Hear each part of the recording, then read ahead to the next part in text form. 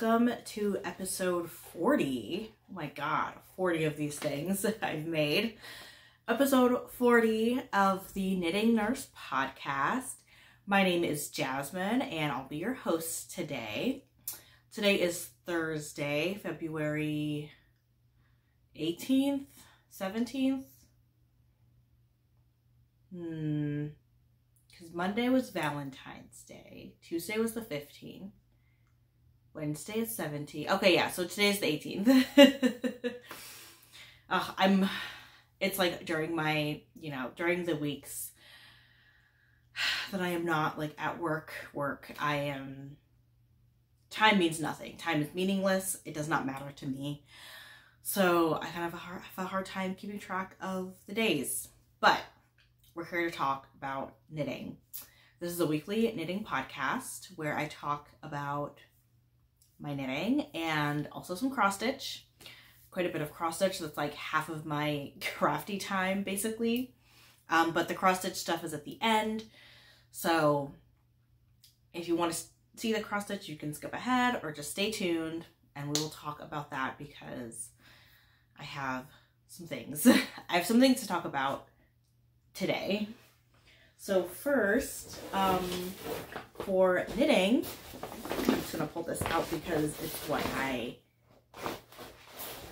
am holding this project in. I'm trying to make sure I don't show it. So this year I am doing Whip Go, and it is the brainchild of Jessie Marie Does Stuff. She is a floss tuber here on YouTube. And she is basically like the mastermind behind this whole thing. She is basically a year-long game. You make a bingo board of all of your whips or works in progress. And every month she calls 2 random numbers, and whatever like box that those numbers are that have that particular project in, those are the 2 projects that you focus on for that month. And basically you would set a goal on each of those projects that you would have to meet in order to, fill it in and eventually get a bingo. And you can get a prize for meeting your goal. You can give yourself a prize for making a bingo or getting a blackout or whatever. It's all up to you. But I have a Whip Go board for both my knitting and my cross stitch. And this last month I met both of my Whip Go goals. It was just to finish my Advent projects, which I did. I did not like finish them. I have not washed and blocked them quite yet, but I still consider them done. Once the knitting's done and it's off the needles, I consider the project basically finished. So I made my first Whip Go for February. I did it. I knit an entire garment in the shortest month of the year in like a little over 2 weeks. So I finished this on Tuesday, like early Wednesday or Tuesday morning. And this is my Petal Party crop. Look how gorgeous she is. Ignore the ends, please. But this is the Petal Party crop. I don't remember the designer's name. I really should write these things down or look them up. But this is it, and it's done. When I picked this thing up at the beginning of the month, I only had like maybe 2 or 3 inches of the back panel complete. So basically it was just like barely cast on, and then I put it down. I put it away and never touched it again for a long time. But this is a short-sleeved drop shoulder crop top with 4 lace panels, 2 in the front and 2 in the back, and all the lace is knit identically. So it's like a lace repeat that they all go in the same direction, which is super, super fun. And it was such a fun knit. I love this lace, and I finished the ribbing. I got the garment down to a comfortable like cropped length, and I did add in like the length of the ribbing when I tried it on. And it calls for a 1x1 rib, in a smaller needle, but I don't like that cinched in look of ribbing on sweaters, so I kept my same needle size and I did a 1x1 twisted ribbon. I think it looks just much cleaner than my regular ribbing, especially since this is cotton yarn, so it kind of drapes a bit and isn't always the most even. And then for the ribbing in the sleeves, I did end up using a smaller needle because the sleeves are meant to be a little more fitted, and I kind of like that they're cinched in like that. And yeah, I mean, most of the ends have been woven in except for the bind off and the cast. Yeah, except for the bind offs. The ends are basically woven in. I wove in almost all of my ends as I went. And the top, the collar of the shirt is a stockinette folded over collar, and I just did a regular bind off for that. I'm hoping I will not regret doing that. I mean, if worse comes to worse, I can rip it out and start over because I just picked up the stitches along the neckline. But it's done. It's finally finished. So the yarn that I used, I'm like further away from my yarn wall, so I have to like reach behind me to grab it. Okay, so the yarn that I used is this yarn that I bought from Hobbii. I originally intended to knit a different pattern with this, but I instead went with the Petal Party Crop. So I have quite a bit of yarn left over. This is the We Love Yarn, like line or brand or whatever. And it's 100% cotton, fingering weight, in the color 19. And I have 5, these are 50-gram balls. So I have 5 of these and like 25 grams of another ball that I finished the sweater with. So I have quite a bit of yarn left. I think I bought 12 originally. I bought 10 or 12 originally, so I used like about half either way, and I don't know what to do with the rest of it. I honestly don't see myself using this yarn again, so I'm probably going to throw it in a bag and donate it to Goodwill. Because I don't know, cotton yarn is not my favorite to work with, but I didn't want to knit a short sleeve top with cotton because the lace looks really nice. It's super drapey, as you can tell, and it's not blocked or washed or anything. Sorry, my nose is itchy. It has not been washed or blocked or anything, and it's still like super drapey. The lace is really defined, and I typically, even with like regular crew neck sweaters, as you can see, I typically wear a t-shirt under my sweaters, and I'm not going to wear a t-shirt underneath this, most likely. I'm probably just going to wear like a cute like lacy bralette or something underneath it so that the lace can like really shine, and like it's a crop top. It's meant to be, I don't know. I would wear like a t-shirt like this, like on its own, touching my bare skin. So I want it to be made out of something that I can easily clean, and cotton is easiest choice. So that is done. For the most part, I have to weave in just a couple of ends and wash it and block it, and then it will be ready to wear in the summer. So excited. Which means, and I focused on that for like the last week. I didn't really work on much of anything else. So I got back to working on my second Whip Go call, and this is in this super cute bag that I got from my Yarnable box. One of them, I don't remember which one it was, but this is my Stephen West, this is my Stephen West Slippy V Crescent shawl, and I did put this on bigger needles, my 60-inch needle, so that like it's a lot easier to knit and you can really see it shine. Oh my gosh, this looks so good. So yeah, this is Stephen West Slippy V Crescent, and I did one like repeat of the 3 of like the three, like they're called like main colors 2 through 4. So I guess I did one repeat of that, and I'm on to the second repeat. And each of these stripes are going to, there's going to be 4 of each of these stripes in the pattern. I might add a couple, I don't know, maybe. Like, I love really like big, deep shawls. So who knows? Once I get to the end, I'll see how much yarn I have left and figure out where to go from there. But this is such a nice, like, soothing knit. The rows are just really long, as you can tell. Like, this is a 60-inch cord, and like there is still some room for this to really stretch, and it's only going to get bigger from here. So I bought this yarn as a like kit from Stephen and Penelope. Like for this pattern, it came with the pattern and the yarn and what have you.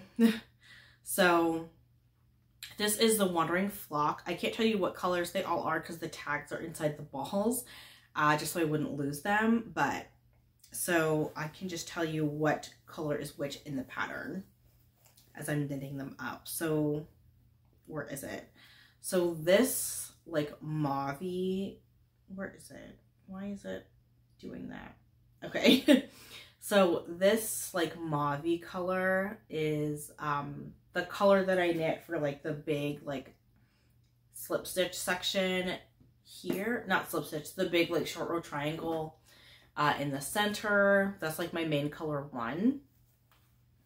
And then main color 2 is this white that I have gotten back to. It's like, it's not bare, but it's like a bare base with some really delicate speckles. Main color 2 is this like kind of rose gold, like pinky color with these neon pink speckles. And then the main color 3 is this tonal burgundy color. Or main color 4 is the tonal burgundy color. And then the contrasting color is the mohair. And I know this one. This is just neon pink. And it's like a tonal hot pink color. I love the Wandering Flock.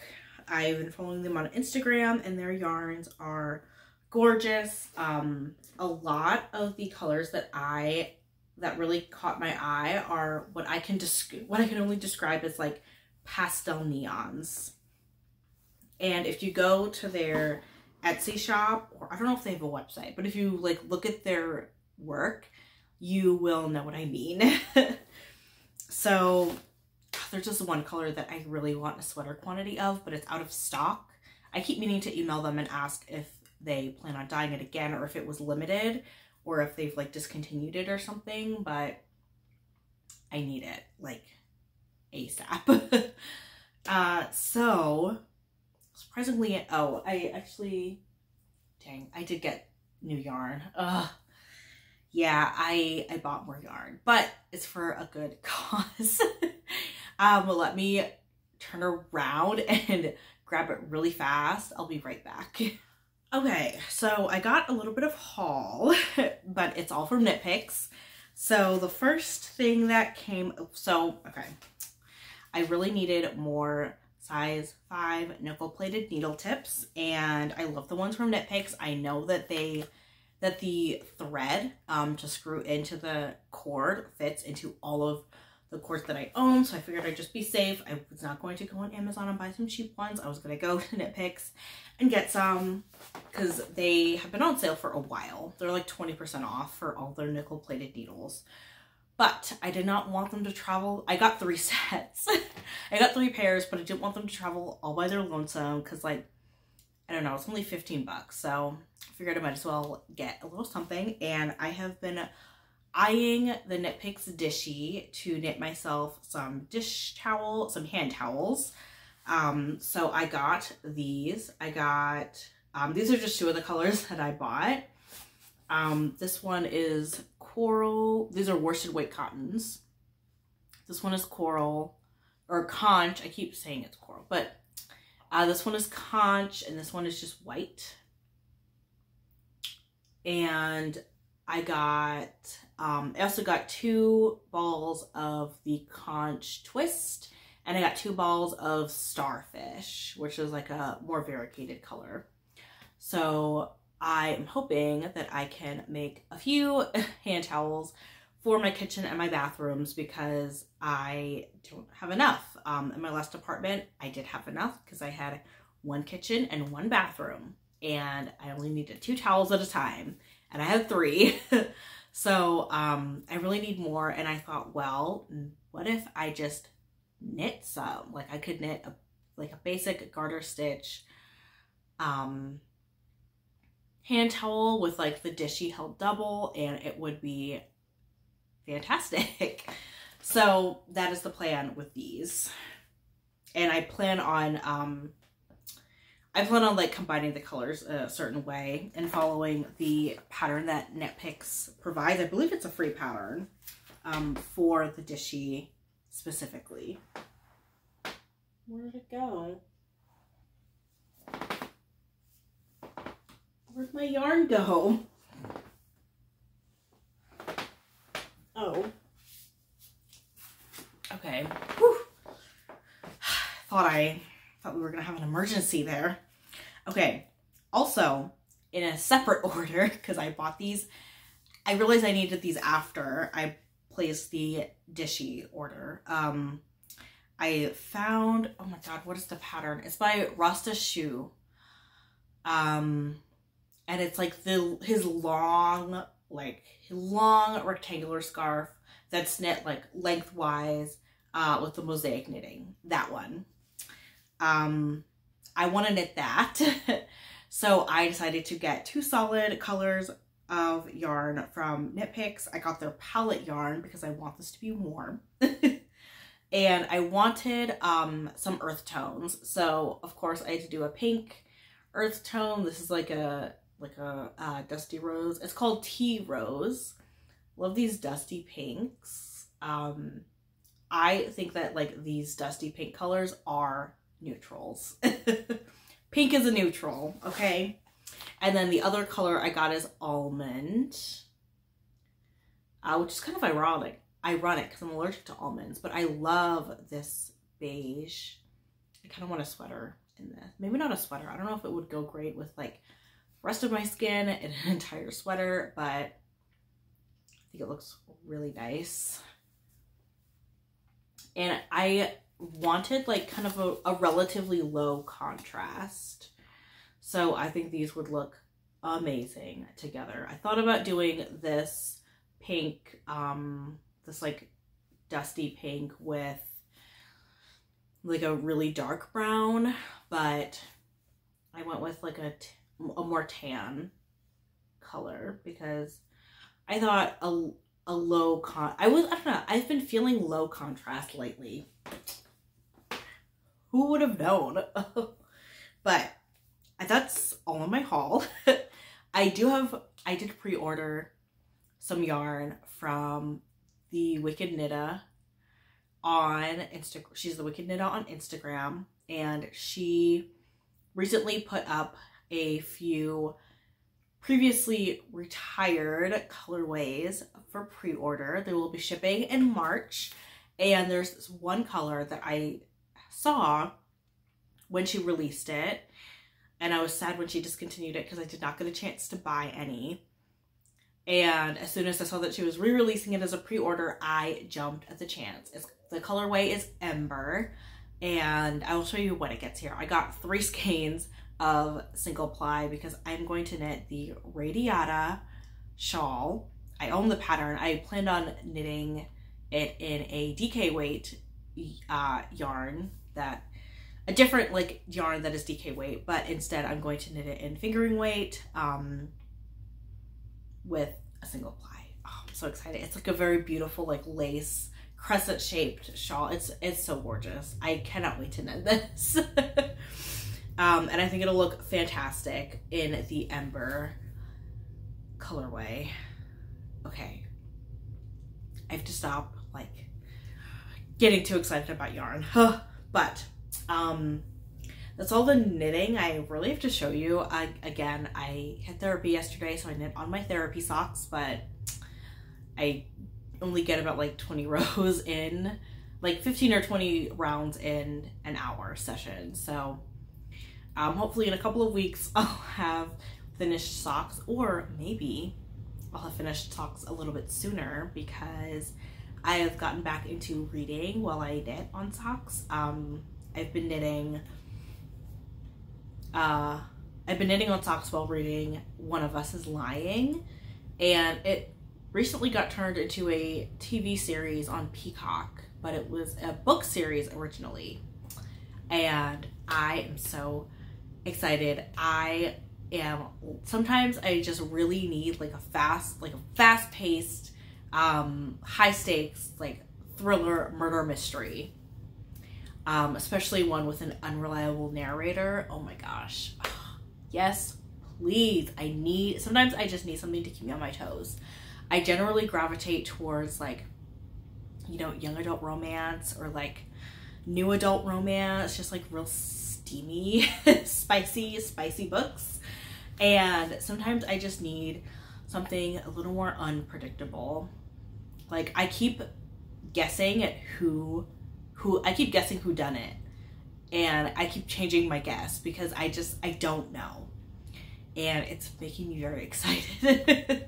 I want to read it now that I'm talking about it, but I'm going to clean up my mess, all this yarn, and put it away and grab my cross stitch because I have a new start to show you.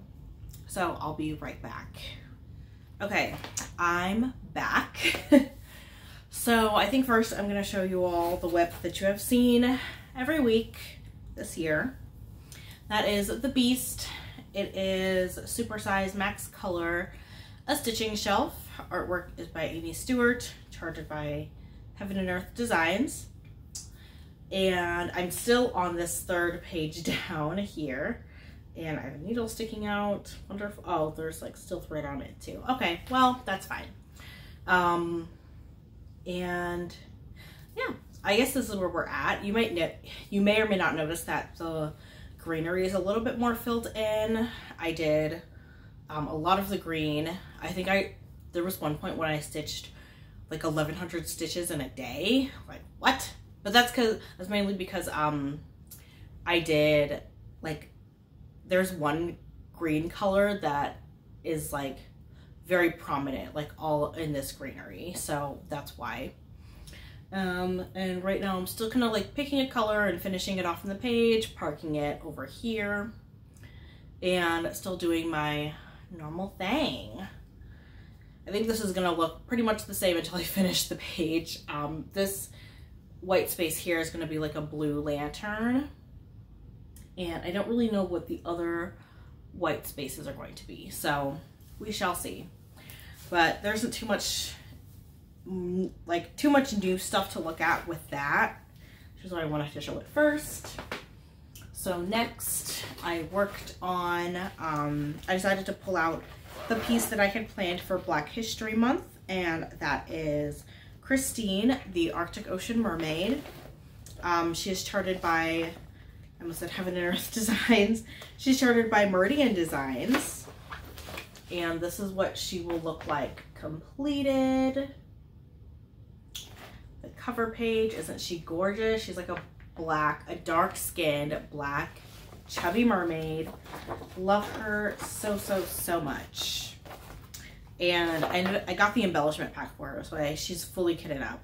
I'm stitching her on 32 count. I think this is called Enchanted linen from To Die For Fabrics. And last time you saw her, she looked like Nightmare Fuel. Only part of her face, you can't really fully see. Okay, only part of her face was like actually filled in. So she looked kind of scary. Oh my gosh. She looked kind of scary, but now all of her skin is done. All of her hair is done, and all of the back stitch is done. Because all the back stitch is in her skin and hair. But, isn't she gorgeous? She's She is just too beautiful for words. Like, you probably can't see in the camera, but she, like, there's a lot of Kreinik in her hair. The backstitch in her crown is Kreinik. The shading in her skin is fantastic. It's just amazing work. And yeah, I got like all of this, like, all these blended threads in her like boob covers done. Like, oh my god. I think all that's left like up in her top half is beading, which is so super exciting. And I do have to finish these Kreinik icicles at the top border, because I was just using those to hop, skip, and jump my way over to actually stitching on her. And oh my god, she is just amazing. Amazing, amazing, amazing. And I love her to death. Love her to death. I can't wait to get back to, oh, this is actually like a much more concise view of her, because I haven't really done any of her tail. I think I'll do that. I mean, obviously I'll do that next when I pick her up again, but she's so beautiful. I do really wish that I had done her skin 1/1, because I think like the shading in her skin would really lend itself to a 1/1. But meh, I stitched her as she's charted, so that's the next best thing. But I love the look of 1/1 skin. Or like, since this is 32 count linen, I would probably do 2/1 tent for her skin, because that is still like very smooth to me. But, you know, maybe the next fancy lady. I do have another one fully kitted up, so maybe next time. Okay. Oh, there's a stitch marker on my needle minder. Okay, so next I started so my friend Jessie is hosting February, which is where you stitch birds in February, because birds. Fun fact, I am terrified of birds. I hate them. But this is a really fun event, and there are lots of cross-stitch patterns with birds in them. One of which is this one. Can't see any birds, but I assure you, there are birds in it. This is Long Dog Sampler's New Normal. I've been wanting to start this for a few months now. And I'm stitching this on 40 count Be Stitch Me's Spectrum fabric. And I'm using Silks For You floss. I think it's their equivalent of DMC 939. And you can, okay. So this is like, I don't know, a few hundred stitches over here, because I originally had my fabric oriented this way. And because I was not paying attention to the dimensions of the pattern. So I had it oriented wrong. It's taller than it is long, so it should have been this way. Like, because it's, you know, it goes like this. And so I had to frog like all of these stitches here that I originally did when it was oriented the wrong way, and start it over. But this is like 2 lengths of the silk floss, and I don't have the floss. Oh, yes, I do. I bought a full hank of the floss, so this is it right here. You can see I wanted like a dark, I had this planned for a while. Like, as soon as I saw this fabric on Be Stitch Me's website, I knew exactly what I was going to do with it. I was going to stitch a long dog on it with a dark colored silk, because who doesn't want to stitch an entire long dog in silk? No one. So I'm doing it and I love it. I'm in love with the silk. I'm in love with the pattern. I'm in love with the fabric. This fabric is probably my best idea to date. Like, oh my goodness. Because a lot of the actual pattern, like Long Dog tends to design a lot of their motifs in the negative space. So you stitch like around the actual design, which is just super fun and super cool. So once I get this bubble done here, it is going to look amazing. This is the bubble with the lion because it's like the center stitch is like right here. Oh my God, I'm so excited. Which is why I kept it in the Q-snap because even though it doesn't fit in my project bag, I do intend on picking this back up again once I catch up on my stitching shelf. So, y'all want to see what I bought? Let me try to get this back in the bag.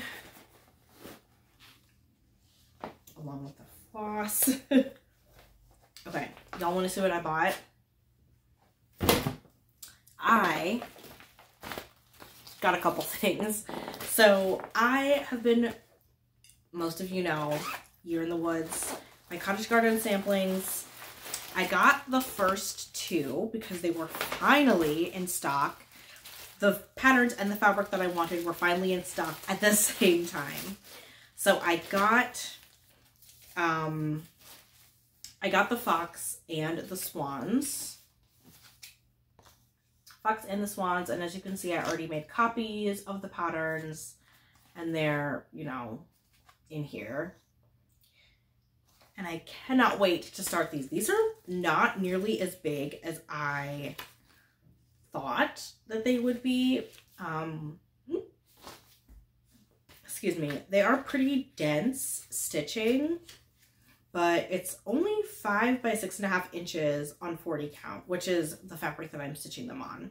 And I also found out that this is like 1/8 of fabric, and I got 2 of them because I got 2 of the patterns, but really this will, like, each of them will fit on 1/16 of fabric. So they will each fit, like, you know, height wise on 1/2 of 1/8. Which is super duper cool. So I think for the rest of the, because they're all meant to be, there's like, okay, there's 12 of them, and they're grouped into like, into 4 groups of 3. And each group is meant to be stitched on the same count fabric, like kind of with the seasons. So this color is like the winter color for months 12, 1, and 2, and then months 3, 4, and 5 are meant to be stitched on like a dirtier, like more tan fabric. And I really want to stitch them on Pictures Plus Ancient, but I cannot find it anywhere. Well, I shouldn't say anywhere. I only looked on 123 Stitch, but it's like, it has been out of stock forever. So I don't know when, because the Jackrabbit is out and it's meant to be stitched on that color fabric. But for the rest of the fabrics that I need, I can just stitch, I could just buy a 1/4 of fabric and cut it into 16ths and still even have some left over. So that is exciting. And I did end up getting both gassed Gentle Arts threads for each pattern. Well, okay, so I only got the colored Gentle Arts threads for each pattern. I did not get the white, the chalk. I'm just going to use 3865 because I have copious amounts, but both of them are kitted up. I probably should have some of there's 2 of a few of these colors, so I probably don't need that much for these since I'm only doing 1 strand of floss on 40 count. Oh, I didn't even talk about the fabric. This is 40 count Picture This Plus Nocturne. Look how pretty that is. I want more of this. This is such a pretty, like, moody fabric. I don't know why. Picture This Plus does some of the best, like, dark fabrics I've seen. Okay, so that's Year in the Woods, at least the first 2. And so I had to, the Swans calls for Gentle Arts Grecian Gold, but 123 Stitch was out of stock and I really wanted to place my order before the charts or the fabric or everything went out of stock immediately. So I placed my order and went on the hunt for Grecian Gold elsewhere, and I bought it from X Stitch Express. But I couldn't just buy the floss, and Glendon Place patterns were on sale, so I bought 3 of them. I got the Bird of Paradise mandala, and if it was any other time, I would get this up and start it for February because Bird of Paradise, Jessie, and if that doesn't count, then there are hummingbirds in the corners. And this is just super, super pretty. Love it. I also got the Sunflower mandala, which is just gorgeous. And I think all of Glendon Place patterns use Dinky Dye silks, which is just so nice and luxurious. I am kitting them up in Dinky Dyes, and I really love their amazing desserts collection, but I really wanted a pink one, so I got Cherries Jubilee. I don't love cherries, but I love the look of this. I thought about getting Baked Alaska. I thought about copying Rachel Ray and getting Baked Alaska, but I don't love the look of those like full coverage mandalas. So instead I got a more like mandala. I'm excited. Don't know when I'm going to start these, but I couldn't let one single skein of floss travel all by its lonesome. Needed some company, so I gave it company. Plus, I don't know if they offered free shipping. I don't remember. I don't remember if they offered free shipping. Probably not, because I would have known. Because that would have been my excuse. But no, I just bought these to buy them because, I don't know, I felt weird just buying a single skein of floss. But yeah, that's everything, right? I think so. We'll call that for now.